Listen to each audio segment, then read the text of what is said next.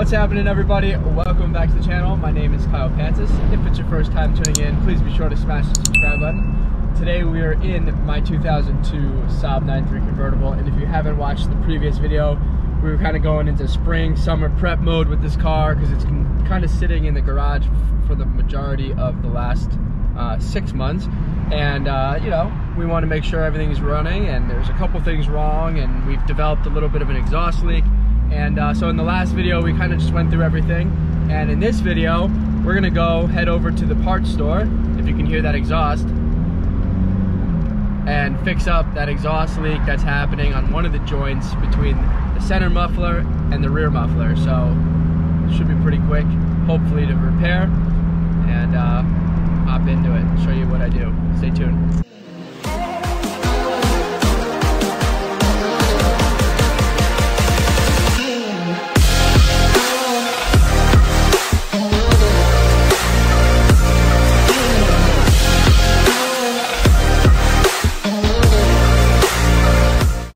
Alright guys, after reviewing this further, this metal here is really in tough shape, so I'm going to cut this bracket off here and see if we can try to repair this as best as possible.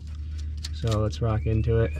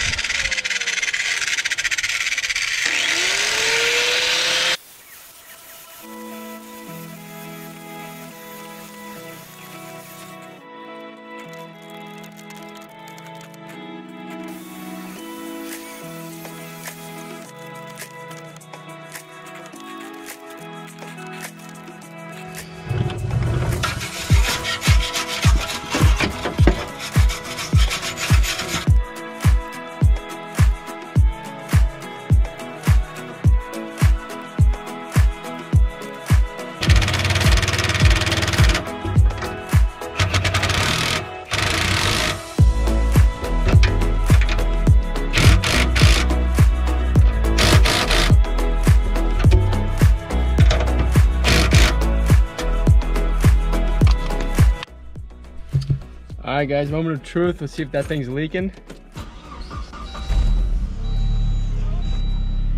Sounds much better on the startup, but let's see how long this lasts. I don't believe it's the best patch job or work job that we could have done.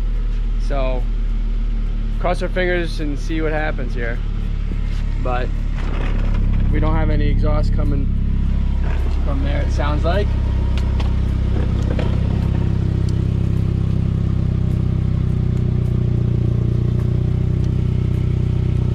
Sounds pretty solid and quiet down here at the moment, that is.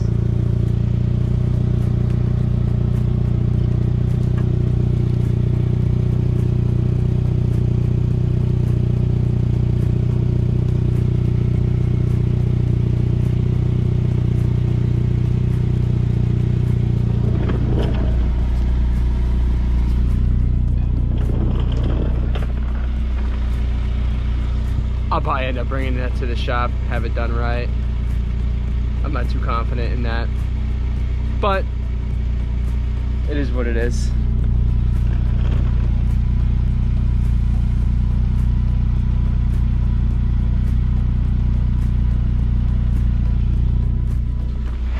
Just let that idle for a little while and should be good.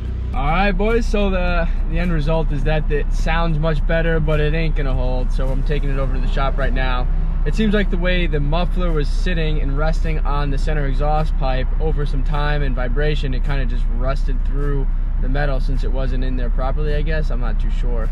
But regardless, I'll have them fix it. It's pretty easy for them to rejoin the two pipes with no issues, so I'll keep you guys posted on that. I think in the next episode what I'm going to do is get under there again and just properly